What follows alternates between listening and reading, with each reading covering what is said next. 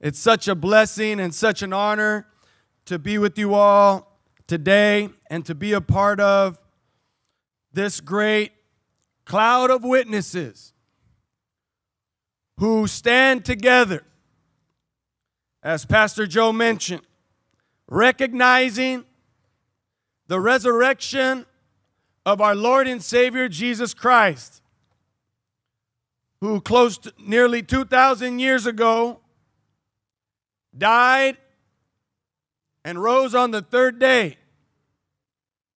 Today I pray that we're able to look at the scriptures and see what the scriptures say about that resurrection. What the biblical evidence and the science of the Word of God says about the physical, bodily resurrection of Jesus. Not just a spiritual resurrection, but a physical, bodily resurrection. It's very important that we understand the difference. That when somebody gives their life to Jesus, that is a spiritual decision. That is a spiritual resurrection for the sinner, for the unbeliever, to put their trust in Jesus. But the physical, bodily resurrection of Jesus Christ means something altogether different. And I pray that after today, we would have a better handle and understanding as to what that means for us in our faith, in our everyday life, in our careers, in our marriages, in our relationships, so that God can bring the transformation that He wants to bring in this world. How many of you know that we live in a dark world? We live in a world where people are still suffering from loneliness throughout the pandemic. We are living in a day and age where people are weary of physical contact. We're living in a day and age where folks are still afraid to come out of their houses. We're living in a day and age where we don't even know what normal means anymore. We're living in a day and age where people are contemplating suicide or wanting to live another day, having to make the decision on whether or not life is worth living after a loved one passes away, as was the case in my neighborhood on the 700th block of West Columbia Street in Long Beach, early Good Friday morning, when a spouse passed away and his wife could not think of living another day without him, and she breathed her last on that Good Friday morning. I came home to 4 blocks cordoned off by the Long Beach PD. Not able to get to my house except for moving the orange cones and the yellow caution tape. Maybe some of you read or heard or saw what happened there in my neck of the woods. It was a tragedy of a life gone too soon. We live in a day and age where people question their purpose, or they look for purpose in the wrong places. They look for identity in the wrong things. The world wants to push upon our children a different kind of standard when it comes to identity. But my Bible tells me the only place and the only one that can truly give us purpose, the only place and the only one that can give us and reveal to us our true identity is the Word of God, and in the name of Jesus. Maybe some of us have known this and are being reminded of it today. Maybe this year was a great awakening for many of us. Maybe we have been looking for things in all the wrong places. Or like Eddie Murphy said on Saturday Night Live many years ago, wookin' panub in all the wrong places. Turn with me, please, to the Gospel according to Dr. Luke, the third Gospel, the third account of the resurrection of our Lord and Savior Jesus Christ in chapter 24. Luke the doctor has a way of explaining things, though he was not the most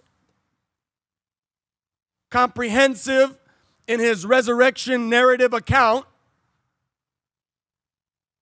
That prize would go to St. John. Nonetheless, Luke chapter 24, I believe, is a great place for us to look today and to begin our conversation. And then as we unpack and discover the top 10 reasons why I believe that the resurrection took place and that Jesus is the Christ or the Messiah or the King, the Holy One of Israel, according to the Scriptures, and why this man that we call Jesus is in fact the risen Lord and God Himself.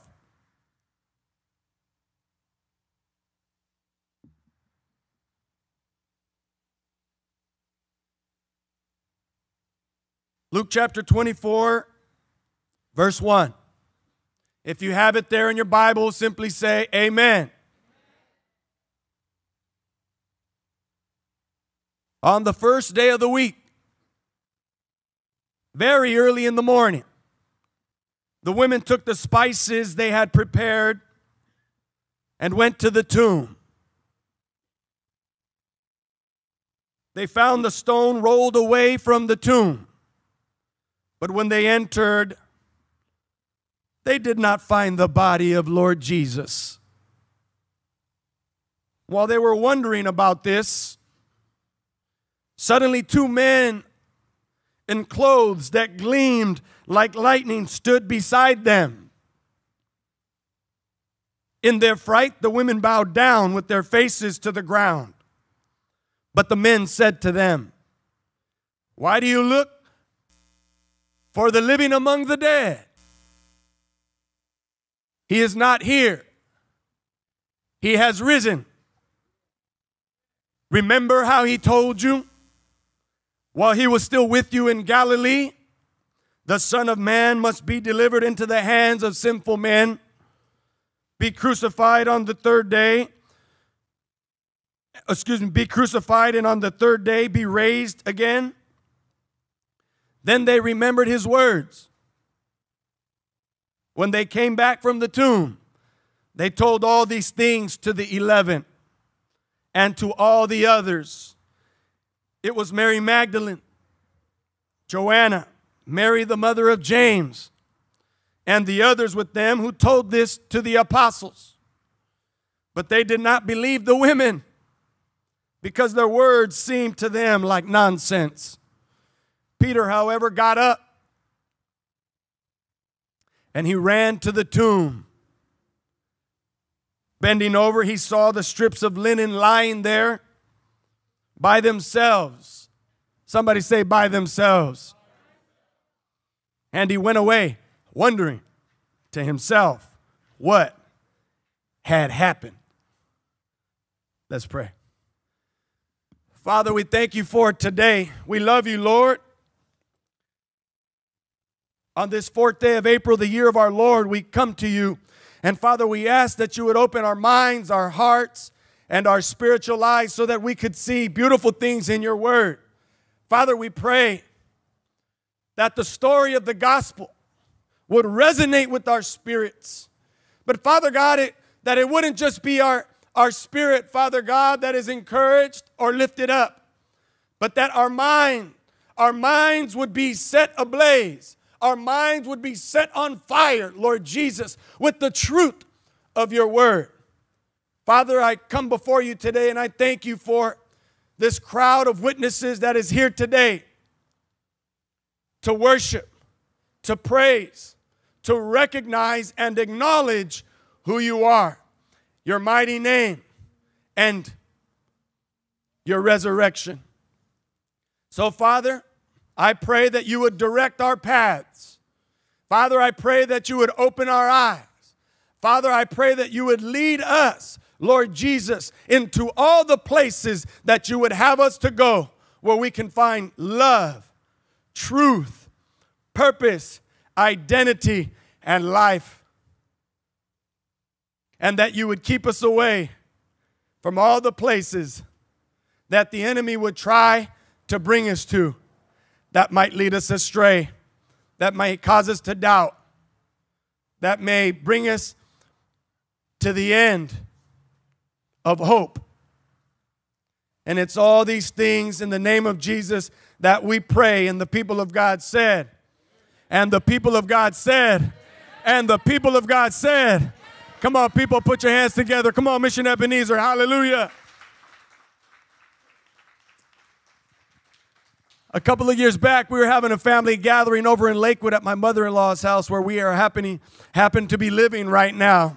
My family and I, the 5 of us. So there's 6 of us living right there on Pixie, right there off of Carson and Paramount. And we're having a grand old time. It's kind of refreshing to kind of get out of the norm and be over there with Mama Mo. She's such a wonderful person, and she just loves having us around the house, even though she yells at the kids all the time and makes sure they clean up after themselves. Much to her chagrin, she's not doing a very good job of keeping them on their task, but we'll keep working on that with the kids, amen? But a couple years ago, we were having a celebration at Mama Mo's house, and the whole Canales family was coming over, the Oshikoyas. And we were heading over there, and folks were hanging out, and wouldn't you know, Mama Pipa, which is my mom, and Papa, my father, Pastor Isaac, they were coming over to the house. And Papa had just gotten out of the car, and he had his prescription sunglasses on. How many of you guys wear prescription sunglasses? How many of you guys like the real dark black tint? I like the dark black tint in my sunglasses. Well, sure enough, Papa pulled up to the house. He rapped on the door, and he walked right in and said, he's like, hey, hello. And before you know it, the neighbors next door said, hey, how's it going? Welcome. How can we help you? And Pops was just like, we're Mama Mo. And they're like, oh, no, I'm sorry. I'm in the wrong house. And they said, well, it's quite all right. Where are you looking? He's like, I'm looking for Modupe's house. Oh, she's next door. So Papa had to regroup his pride. He had to gather everything that he brought with him. He had to go down the steps of the house and make his way back over to Mama Mo's house. How many of you guys have ever gone to a place and it was the wrong place? How many of you ever typed in the wrong directions and your GPS took you on a wild goose hunt? Amen? How many of you guys have ever been looking in the wrong place? Sometimes we find ourselves in the wrong place. Sometimes we find ourselves in the wrong frame of mind. I've been married 18 years, and I can testify that sometimes, marriage puts your mind in the wrong place. How many of you know that the things that we see and suffer in the world sometimes puts us in the wrong place? Can I hear an amen? How many of you know that when you suffer through sickness and disease, whether it's cancer, whether it's coronavirus, whether it's depression, whether it's divorce, whether it's a broken relationship, whether it's expectations not fulfilled, sometimes our hearts, our souls, our spirit, or our mind can be in the wrong place. Can I get an amen? Sometimes we put all of our eggs in one basket, excuse the pun. And we think that maybe a career is going to satisfy our deepest longing for approval or affirmation or achievement. And then you achieve what you were setting out to do. You won that Super Bowl, and then you thought to yourself, is that it? I remember a conversation Tom Brady had a couple of years ago after winning his 4th Super Bowl, and they thought it was just amazing. He says, it's crazy. I won my 4th Super Bowl, and here now he has what? How many? How many? He's got 7 Super Bowls, 7 fingers to be measured. But he said this in that interview: I still feel like something's missing in my life. You know, sometimes we have to get from one place to another in life to realize that passing through the valley, to realize that overcoming our doubt, to realize that overcoming our unbelief was the most difficult thing for us to overcome. Look what it says here in Luke chapter 24. Verse 5. In their fright, the women bowed down with their faces to the ground. But the men said to them, why do you look for the living among the dead? She was looking in the wrong place. Her feet led her to look for Jesus in the wrong place. You see, the things that Jesus said about him raising from the dead after the 3rd day had not yet set in to the disciples' minds and in their hearts. They hadn't put everything together. They had not yet put 2 and 2 together. Although Jesus had said, I'm going to leave you, but I will build this house, this temple again in 3 days. All throughout the Gospels, they're chock full of Jesus prophesying or foretelling his resurrection. The Old Testament scriptures all speak, point, and lead to the crucifixion, the death of Jesus, the death of the perfect sacrifice, the Lamb of God, and the resurrection of the same. In the last couple of weeks, we've been talking about the theology of suffering, why we suffer, but how we share in that experience of suffering along with Jesus, him being our example, him being our model of what it looks like to suffer, what it looks like to turn the other cheek, as Jesus taught about in the Sermon on the Mount, and as Martin Luther King lived it out. Turn the other cheek. We studied what it means to suffer. We studied, and I believe many of us understand what it means that we had to go through Friday. We had to go through first the crucifixion, the death of Jesus, in order for us to get here today. And we are here today. Turn to your neighbor and say, I made it to today. Turn to your other neighbor, your second choice, and let them know I made it here today. We made it to Sunday. Put your hands together, people. Put your hands together. Hallelujah. How many of you know that for the Israelites to get on the other side of the Red Sea was a task in and of itself? Fleeing from Pharaoh, fleeing from imminent death at any point, crossing over on dry ground across the Red Sea.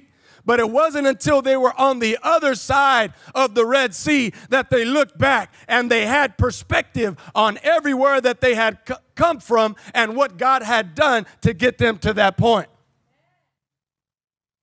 Sometimes you got to get to the other side in order to have the perspective and for God to remind us in our spirit of why he made you and why he's allowed you to experience the things that you've experienced.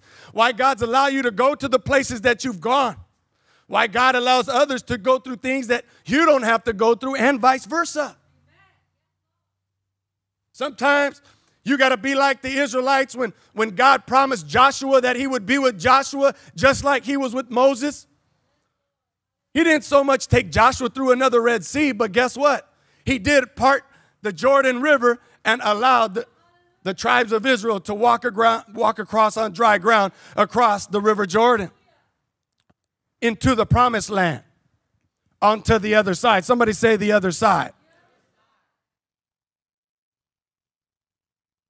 We have to ask and trust God to bring us to the other side. What is that obstacle in your life that you are trying to break through in order to bring you to the other side? What is the thing that is holding you back from experiencing the power of the resurrection? What is that thing that is holding you back from launching out and becoming all that God has called you to be?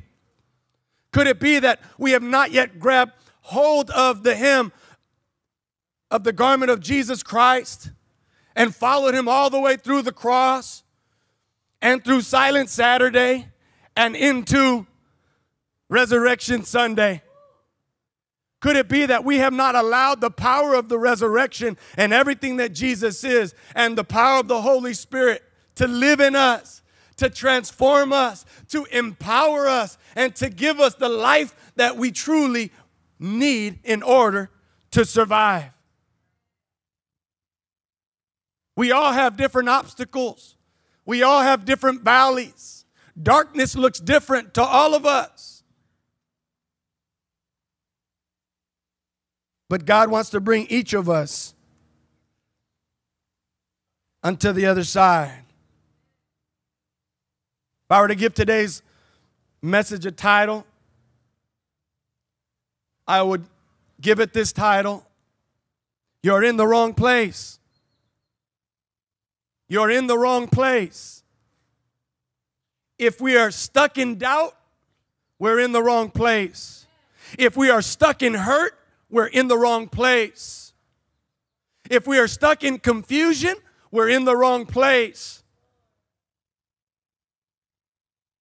If we are stuck on material things, we're in the wrong place. But God wants to bring us out of that place and into the right place. Can I hear an amen? Well, today you're in the right place.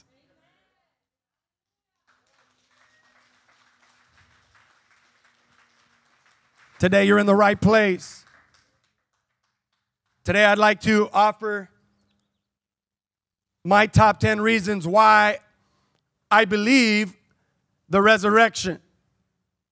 Top 10 reasons why I believe in the resurrection, not just of the dead, which was a doctrine, a theology, a teaching, or a theory, or a concept in and of itself, but why I believe in the resurrection of Jesus. Why I believe in the resurrection of the Son of God. We know that Jesus rose Lazarus from the dead. Amen? Read John chapter 11. You'll see Jesus rose Lazarus from the dead. Jesus did it. God did it. He resurrected a dead man. The Sadducees, which was a sect of the Jewish leaders or Jewish officials, did not believe in any kind of resurrection. But the Pharisees did. Which is why in the Gospels, we don't hear much about what the Sadducees were trying to do to discredit the resurrection of Jesus Christ, because the Pharisees were the ones trying to undo the resurrection of Jesus because they didn't want everybody putting their eggs in that basket, the basket of Jesus. I hope you hide some eggs for your kids today too. It signifies the Passover, and where the Jewish tradition is to hide the unleavened bread. Let the kids go around and try and find it. So it's stuck with us in our Judeo-Christian faith and religion. Yeah, I said religion. Religion ain't bad. How many of us are learning that? Religion is not bad. It's relationship and religion, but it's religion that we practice. It's coming to church ritualistically every week, worshiping God, paying our tithes. Amen? Jesus was religious. Jesus was pious. Jesus went to Jerusalem for the Passover every year. He celebrated many of the other great high holy days. So nothing wrong with religion. Just don't get stuck on religiosity. Amen? Don't get stuck on religiosity, because Jesus also came to undo some of the religious practices of his day, demonstrating to us that it's more important to apprehend, to comprehend the spirit, the essence of who God is and why God sent his son to this earth, to this dark and dying people. It's very significant. Number one, if you're tracking along with me, you have your journal, you can follow along, you can write these down. or you can just simply watch this message all over again. And by the way, let's welcome Pastor Tony Gomez over here, who's on my right, your left, who is doing an artistic rendering of the resurrection of Jesus Christ in his own form of worship. Pastor Tony Gomez is director of FCA in Santa Ana, Orange County, California. He's a graduate of the Latin American Bible Institute. Well, Pastor Isaac was the president and serving there at that great school from San Jose. He's a NCAA and state champ wrestler. Don't mess with Pastor Tony Gomez. And after the service, one lucky family is going to go home with that painting right there. Number one, the first reason is agreement. Number one, agreement. The four Gospels, Matthew, Mark, Luke, and John, the book of Acts, and several of Paul's letters reference the resurrection of Jesus Christ. And for the sake of time today, because I don't have hours upon hours to hold all of you up with the hundreds of exhibits that I can put up on my virtual screen over here, I'm going to leave it at this. There are three elements that all four of the gospel accounts share. The three rudimentary elements, the most basic consistencies of all four gospels are going to include these things. Number one, women. Specifically, Mary Magdalene is mentioned in all four of the gospel accounts. Number two, the angels. In every gospel account, the angels or angel are mentioned. Matthew, Mark, Luke, and John. Even in Luke, although you may say, well, Luke doesn't say there were angels, it says that there were two men.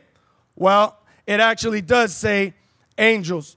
If you go over in chapter 24 a little further, you'll see in verse 23, it says, but didn't find his body. They came and told us that they had seen a vision of angels who said he was alive. So it refers to angels later on in the chapter. And the third element, which are the three most basic consistencies or agreement in the four gospel accounts, Coach Bryant, Detective Bryant, is this: the empty tomb. They all mention una tumba vacía, an empty tomb, an empty garden tomb, which is where the rich were buried.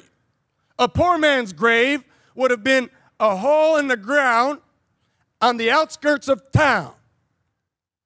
But Jesus died and was buried in a rich man's tomb, which was the garden tomb, which many believe is just a few hundred paces away from Calvary on the outskirts of Jerusalem. And it wasn't just any tomb. We, on this side of Resurrection Sunday, somebody say on this side. You see, because none of us can ever be on that side, looking that way. We were all born on this side of the resurrection of Jesus Christ. So the only thing that we can go to or deal with is anything that is on this side, looking back and pointing to the details of what it is that we read. So the first point is the agreement of the four Gospels. Matthew, Mark, Luke, and John, both referencing women. What else? What? Angels and the empty tomb. Somebody say the empty tomb. That's point number one. Point number two, Old Testament messianic prophetic fulfillment. What does that mean? It just means this. For all the young people, pay attention. That there were some old authors, some writers who wrote hundreds of years, even up to 1,000 years before the birth, life, ministry, death, and resurrection of Jesus, including the ascension. that wrote about the details of how things would come to be. And specifically, we're talking about the resurrection. So let's see what it says here in Psalm chapter 16. It says, because thou wilt not leave my soul in hell, neither wilt thou suffer thine Holy One to see corruption. Can I hear an amen? What it's speaking to right here, that the Holy One would not see corruption, is because on the fourth day is when a body starts to decay or decompose. That's forensic science for you. But on the third day, which was referenced in the Old Testament and throughout the New Testament, that Jesus would be raised from the dead on the third day in order that his body would not begin to experience decomposition. Are you following me, church? So we see here that David was speaking to that specific messianic prophecy about the Holy One not seeing corruption. So in other words, that Jesus would be raised from the dead before his body began to decompose, for those who are following and thinking with me. Secondly, Psalm 22, verse 16. King David also prophesied, who wrote 1,000 years before his own son, Jesus, prophesied that Jesus' hands and feet would be pierced. And Jesus, in many of the gospel accounts, demonstrated by the holes in his hand and the holes in his feet and the holes in his side that he was pierced. Isaiah says that he was pierced for our what? Our iniquities or our transgressions, for our sins. According to 2 Corinthians chapter 5, verse 21, he who knew no sin became sin so that you and I might become the righteousness of God. So watch this, you guys. Because we are sinners, God took on sin through his son Jesus Christ to forgive our sins. Anybody that would put their trust in him would receive forgiveness of sin and his eternal life. Amen? And thirdly, Isaiah 53, that Jesus would be buried among the rich. According to Matthew chapter 27, verse 57, it says that he was buried in a rich man's tomb, which belonged to who? Anybody know? Joseph of Arimathea, who went with Nicodemus, right, to those who were in charge of the burial, the mummification of Jesus, and they asked for Jesus' body after he died. They probably paid a good fee, a pretty penny for it.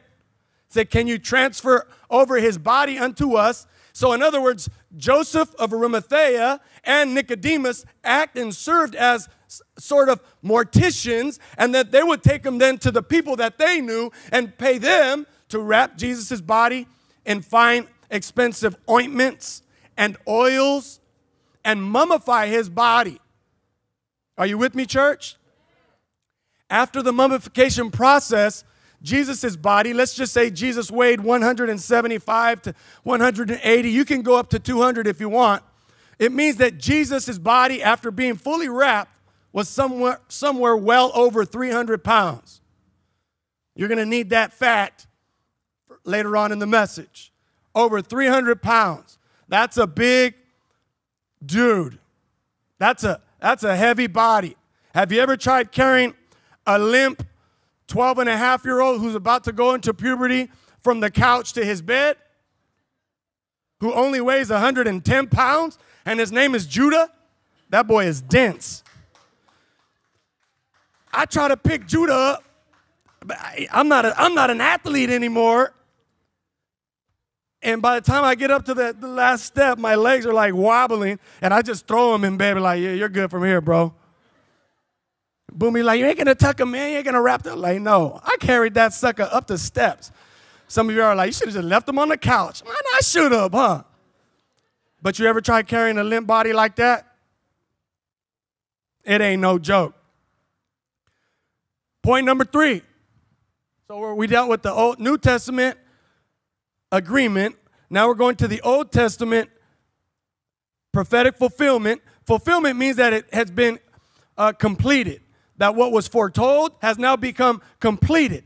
According to the details, that gives us scientific textual criticism and evidence that the ancient texts that were speaking about the future Messiah are being fulfilled. That is pretty awesome. That is pretty amazing. In other words, when you become a Christian, or when you start thinking about the things of God and God begins to resonate in your spirit, please don't check your brain in at the door. My dad didn't go to Harvard for nothing. I didn't go to Fuller Seminary for nothing. To learn the Word of God, to study the Word of God, to test the Word of God, and to prove the Word of God. I didn't do all that study, because how many of you know that studying can make you tired and sick? Can I hear an amen?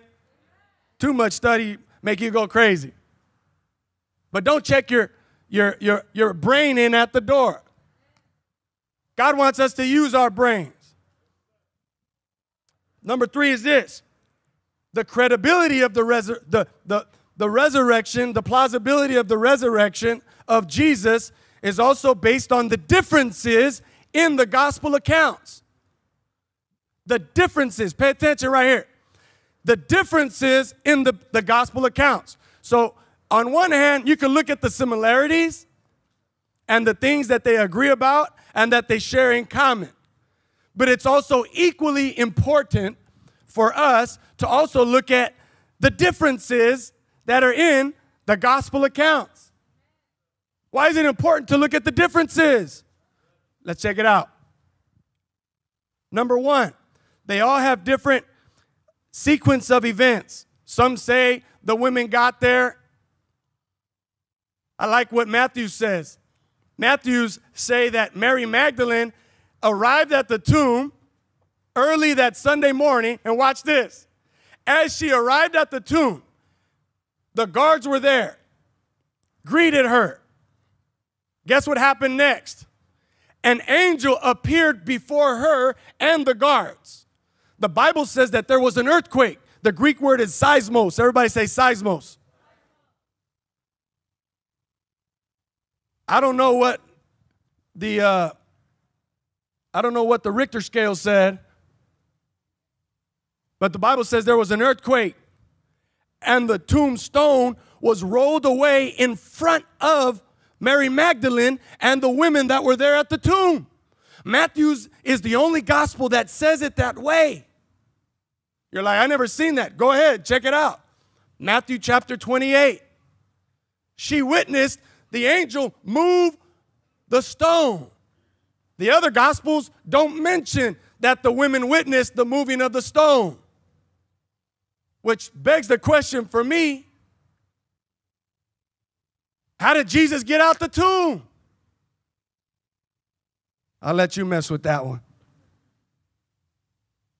Another thing, something that lends credibility to the plausibility of the resurrection of Jesus is that the number of angels at the tomb that are spoken about differ. Some say 1, some say 2, some just say angels.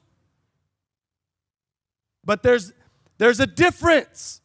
And that's important also to understand that differences are significant. The differences are significant. I'm not going to go all the way there where I want to go yet. And y'all know where I'm going with this. The next point of this credibility of differences is when the tombstone was removed. We already discussed that. It says that the guards fainted. Other versions don't even mention that the guards fainted. Next, there's a different number of women and different representation of men that went to the tomb to discover or to go and see what had happened there in the garden tomb.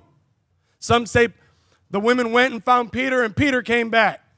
Other versions say that the women went and found Peter and the disciples.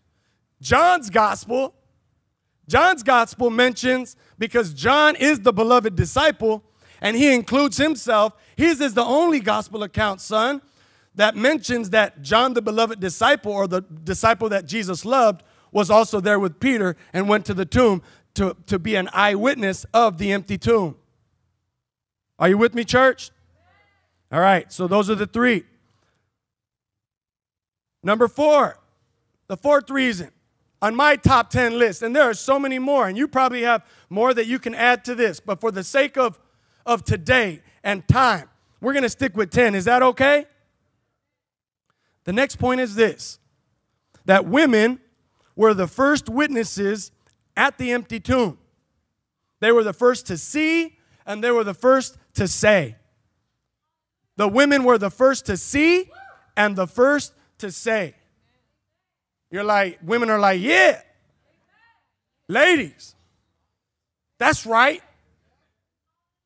But why is that so significant for us? It's important because of this.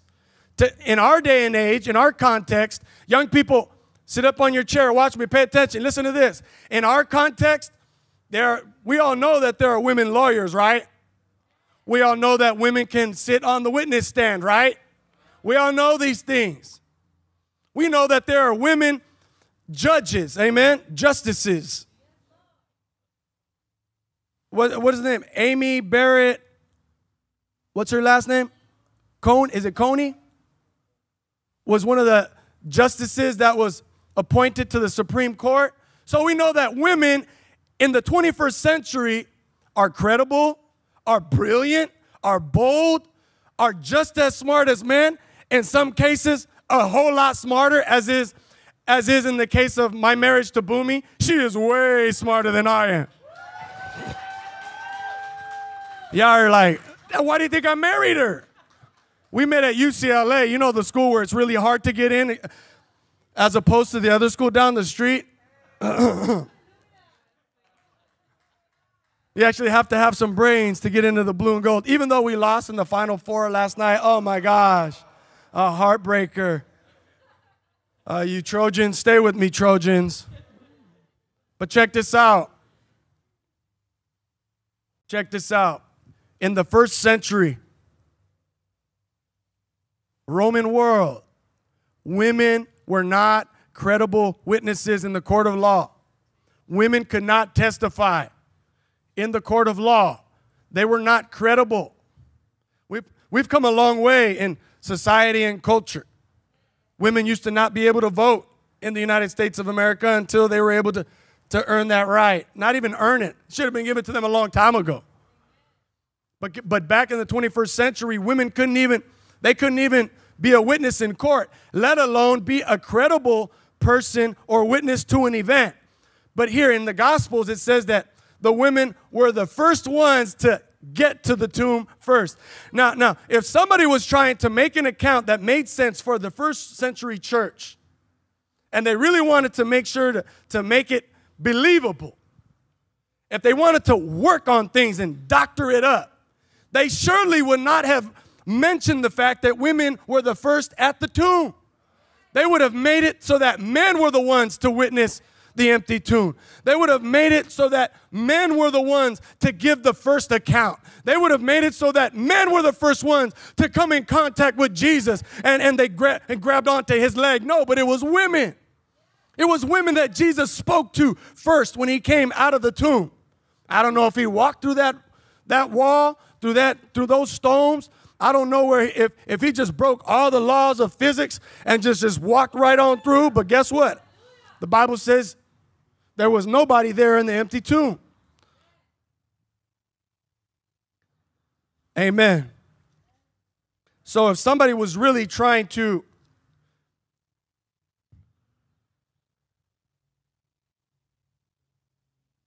manipulate the situation for the purposes of belief in the physical bodily resurrection of Jesus of Nazareth, they would not have included women as the first witnesses to the empty tomb or to meeting Jesus.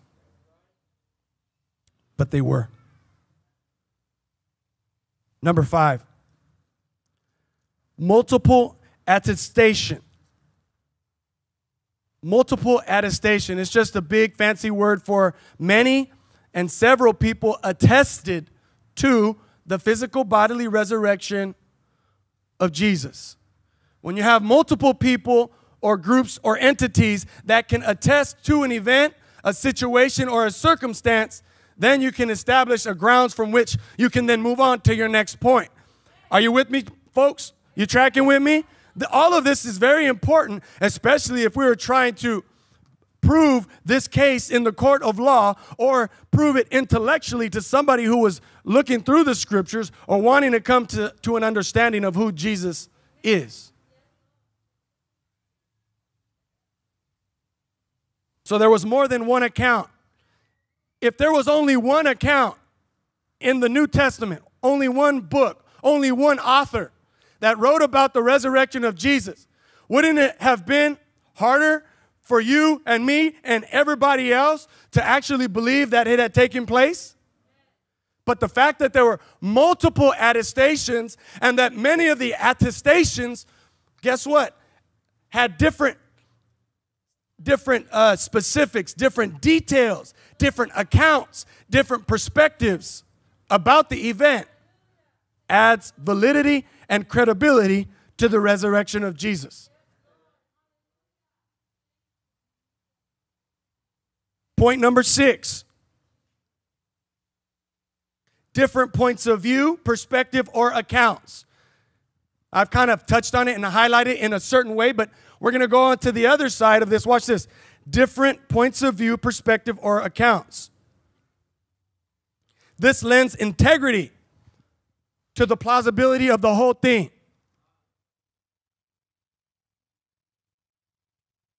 It means that there were no people behind closed doors scheming or trying to get the story straight. Okay, now let's go over it again. What are you going to say?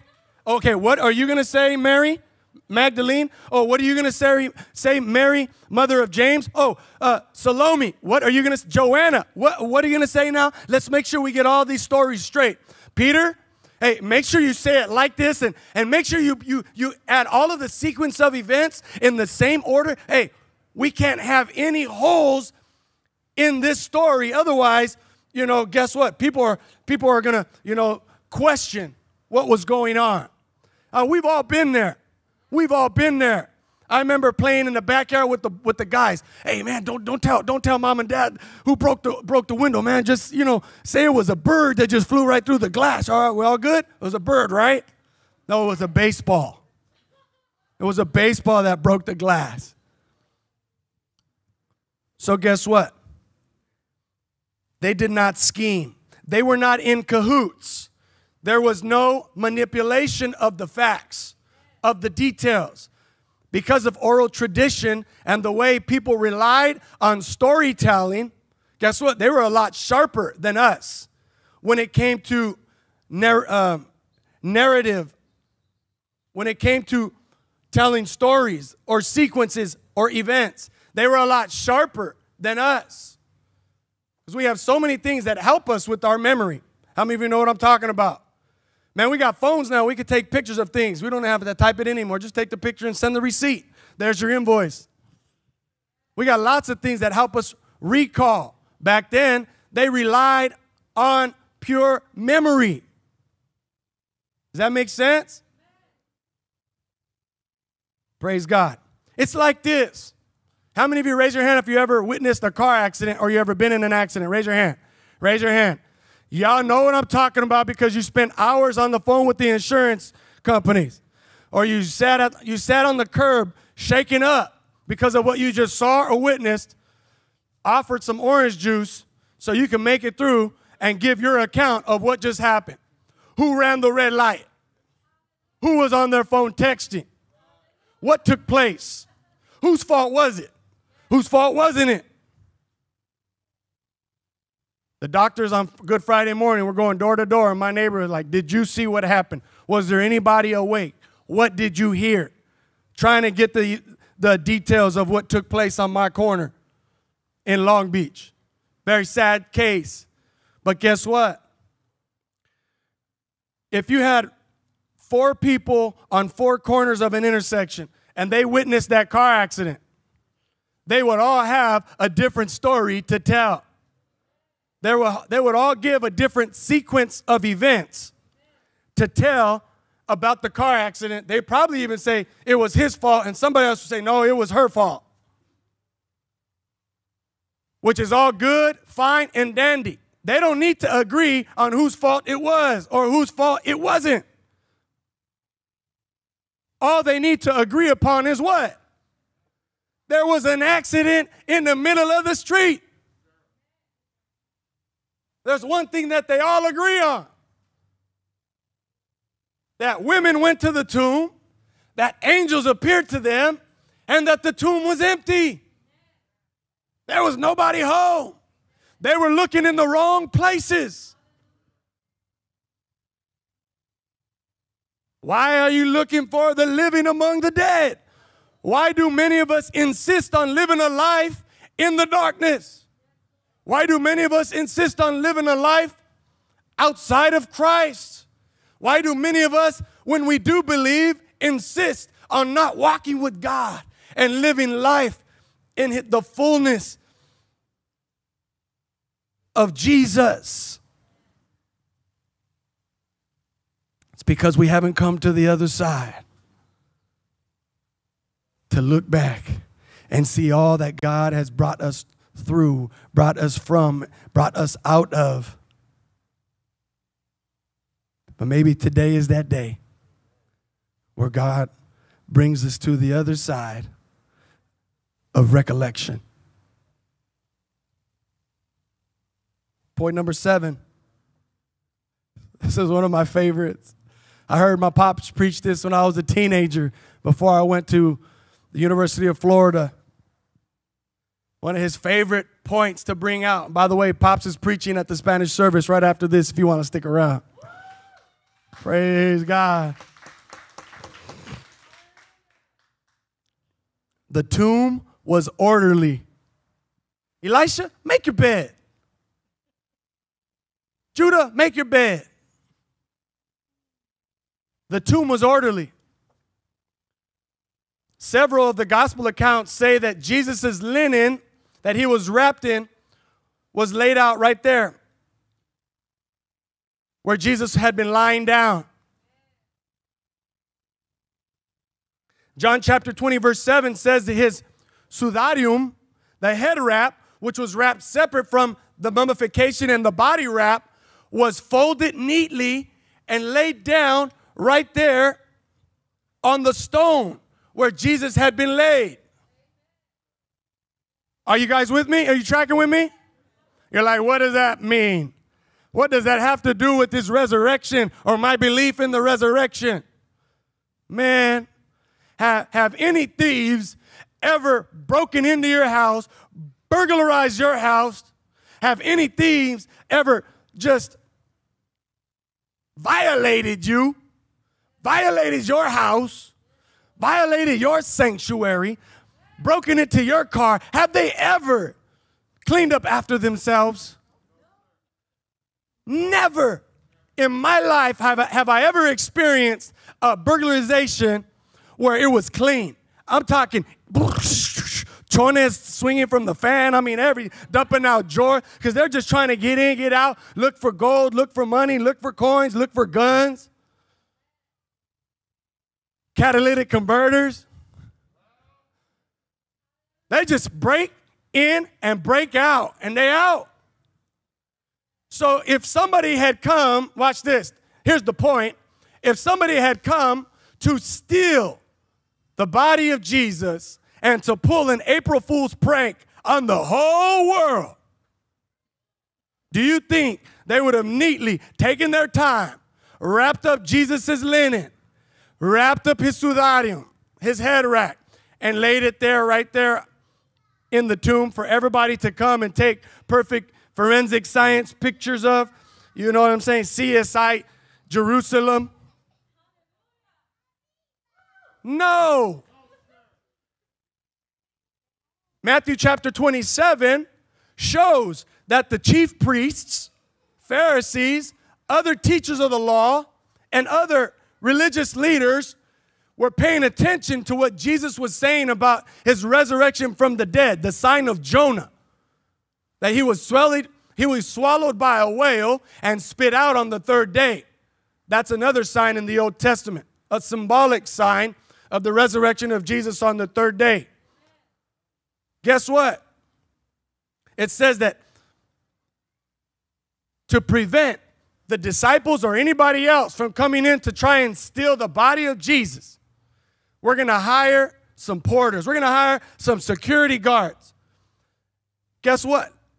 Pilate was the one who spent the money to put extra security guards at the tomb. And to add on to that, to add evidence and credibility to the extra security guards and the extra money that they spent to guard the tomb from theft or burglarization, is this. They were on the lookout on which day?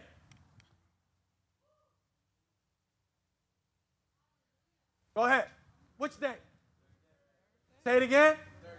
Say it again. The third day. Now, if you're on a stakeout and they say, you know, right around 12 p.m., that's when this thing's going to go down. You're going to be on the lookout at 12 p.m. You're going to be ready. The guard's going to be right there. Hand on the sword. Hand on the trigger. Looking for anybody. Go ahead, cross me, fool.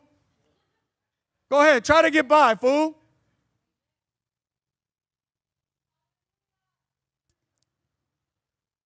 But guess what? When that angel appeared and that earthquake shook the ground, homeboys just knocked out. The guards were right there, and they just went like this. Look, they just went to sleep like. They were out cold. The Bible says it was like they fainted. They couldn't believe. Boom. General anesthesia before its time. So the tomb was left orderly, according to the Gospel of John, which is our seventh point today, in knowing that even if the disciples had tried to steal the 300-plus pound body of Jesus, they would not have been able to do it without commotion. The guards would have really had something to say, or they would have been dead, probably by Peter. Remember when Peter sliced the ear off the guard when they came to arrest Jesus in the garden? You remember that one? Peter would have been the one to be like, watch out, fool, I'm coming to get Jesus, man, watch out. We don't know what we're going to do with this body after we carry, all 10 of us carry his 300-pound body. We don't know what we're going to do with his soon to decay, soon to decompose body, but we just want to steal his body. That doesn't make sense, does it? That don't make sense. So why would the disciples want to steal the body of Jesus, to somehow concoct a lie, or to fulfill the messianic Old Testament prophecies about Jesus and about his resurrection physically and bodily in order to somehow prove something to the world or the known world at the time? It don't make sense. But the tomb was left orderly. And I believe Jesus walked right on through the stone wall. Praise the Lord. Amen. Number 8. Number 8. Number 8. Somebody say number 8.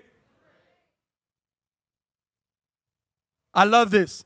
I have never heard this in a message. I've never heard this in supporting evidence of the resurrection of Jesus. I haven't. Maybe you have. Praise the Lord. But watch this.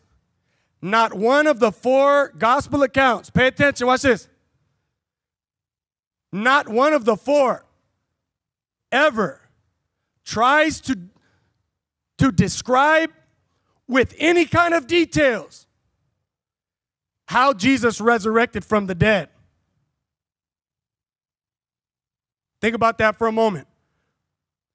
None of the 4 try to describe how Jesus resurrected or how God resurrected Jesus from the dead.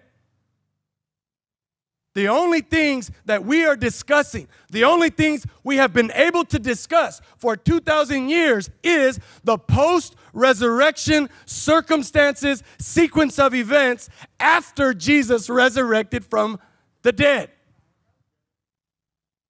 Now you're like, okay, yeah, so? Well, we don't have any tryhards. That means that none of the 4 gospel accounts tried to make up a story of what Jesus did in the tomb when he was waking up. Well, did he take the wrap off of his head first? Did he just slip out of the linen cloths? Did he sit up? Did God do it? What happened? Nobody in the gospel accounts ever tried to say how it happened or how he did it or how it took place. Are you with me, y'all? So for me, by evidence of deduction, by us being able to see that there is an absence of anybody trying to meddle with that aspect or element of the resurrection is supremely profound for me. It's very important to me. How many of us ever got rumor or gossip about something happened? People start adding details. So what I heard was, I was listening on the CB. See, because I have a radio interference that gets connected to all the cop cars because I'm former military. And guess what? This is what happened. Oh, yeah, and this happened and that happened. And guess what? Man, none of that happened. So how did it even get to that point? That's not the case here. It's not the case here. Nobody meddled. Nobody tries to explain. Nobody tries to come up with an explanation, with the reason or with the way in which Jesus resurrected from the grave. It simply says the grave was empty. Either he walked out of that grave right through the walls, or the stone was rolled first and then he walked out before anybody was there. I don't know. You don't know. We don't know. Nobody knows except him and Father God. Are y'all with me? Praise God.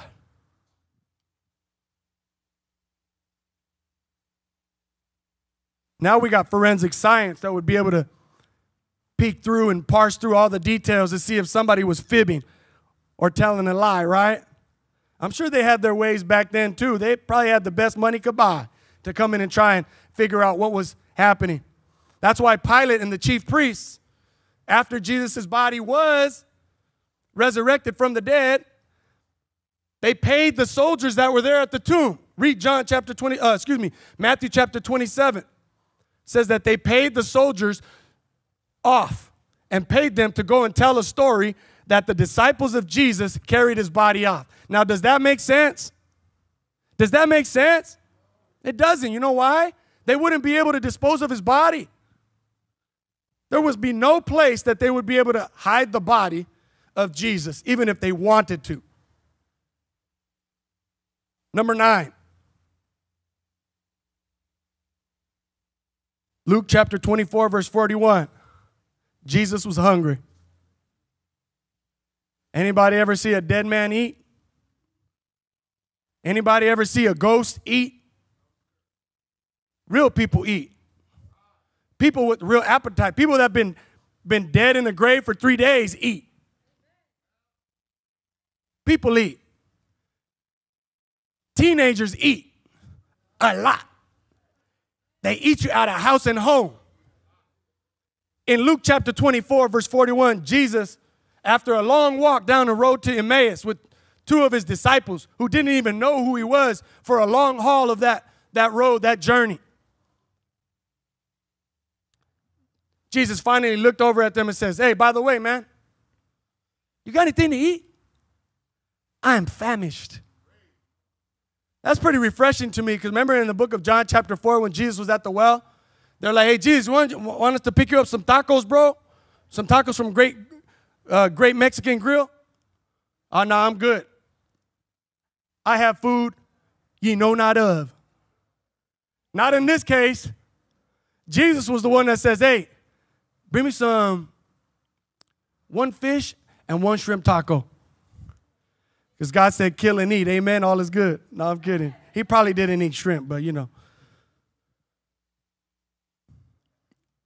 And number 10. Number 10. Our last point. Because he said so. Because Jesus said so. Jesus said he would, and he did. Jesus made a promise, and he kept it. Just like a good father. Just like a good mother. Just like a man or a woman, a young person who has honor, when they give their word, they what? They keep it. Jesus said that he would be raised from the dead on the third day. And we've just talked about all the reasons why we can believe that he did.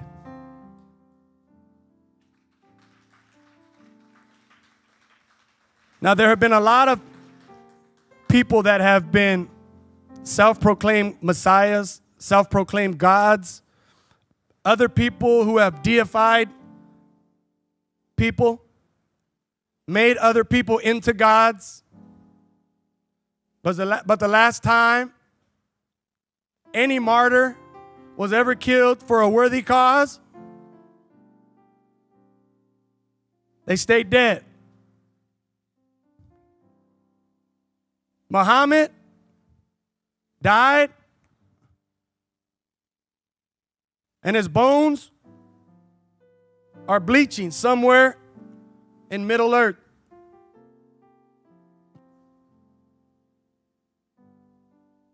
Many have died for good causes. If it wasn't for the resurrection, the death of Jesus on a cross would be worthless. If it wasn't for the resurrection and the power of the empty tomb, Jesus' death on Calvary would be the same as any criminal's death, would be the same as any martyr's death. It would not have had any efficacy. What is efficacy? It means that it does what it was designed to do. It means that it worked. Somebody say it worked. The only reason the cross works is because of the resurrection. The only reason why your sins and my sins can be forgiven is because Jesus walked out of the tomb. Because Jesus walked out of the dead people. And because he did, you and I can face tomorrow because he lives. Because we serve a risen Savior. Because we serve a living God. Because we serve the Son of God who is seated at the right hand of the throne of God. Hallelujah. You and I can face tomorrow. Our sins are forgiven. Our past sin, our current sin, our future sin has already been nailed to the cross once and for all because he lives.